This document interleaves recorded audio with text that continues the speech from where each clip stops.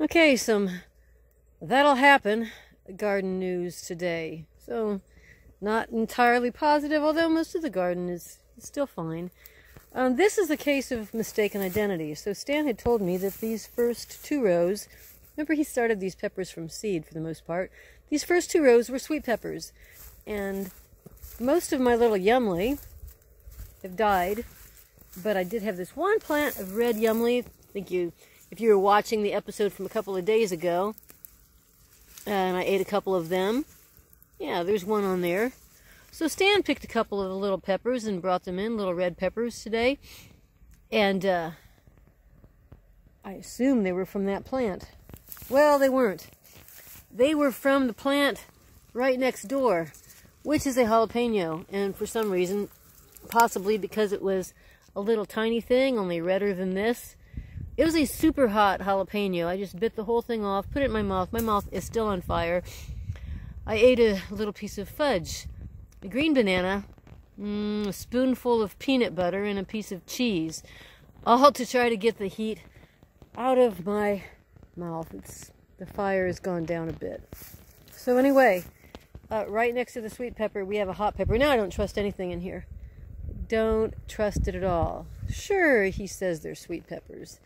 That means maybe there's some sweet peppers lurking in the hot pepper row. I don't know. This is why you should make tags for your plants in the garden. Okay, on to the next problem. Alright, those are my blueberry bushes. They're going to be hard to pick.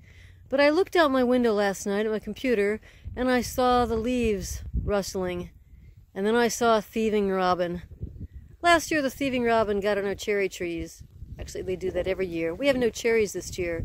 So the robin was in my blueberries. That ticked me off pretty good. I came out, put the net on it last night, and hopefully that'll take care of the robin. Probably won't take care of the Japanese beetles, which is problem number 3. Stan found them on the, let's see. Stan found Japanese beetles. If you see it there, you touch them, they fall down. Yep, there it goes. I should have killed it. We won't tell Stan about that. Saw them yesterday, a few on the grapes, but mostly here on the elderberries. Usually the first way you notice is that the leaves are really lacy. Well, he picks them off. He gets a little container of soapy water, like dishwater, and puts it underneath, and they drop in there, and he spends a lot of time a day. Oh, there's another one. That's not, but there's one up there. He spends quite a bit of time, 3 times a day, coming out, picking off Japanese beetles. So that season has begun right on time. It's July the 1st. And now another problem. Okay, Stan told me today that my using diatomaceous earth on the broccoli ruined the broccoli. That it was like dissolving the broccoli.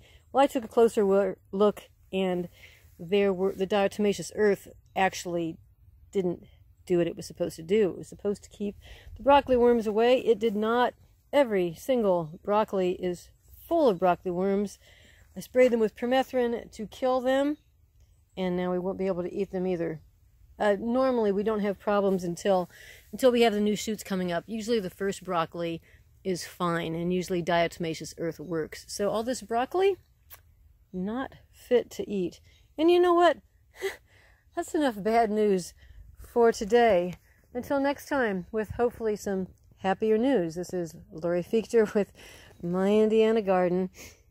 Maybe some iced tea would help. Let's try that.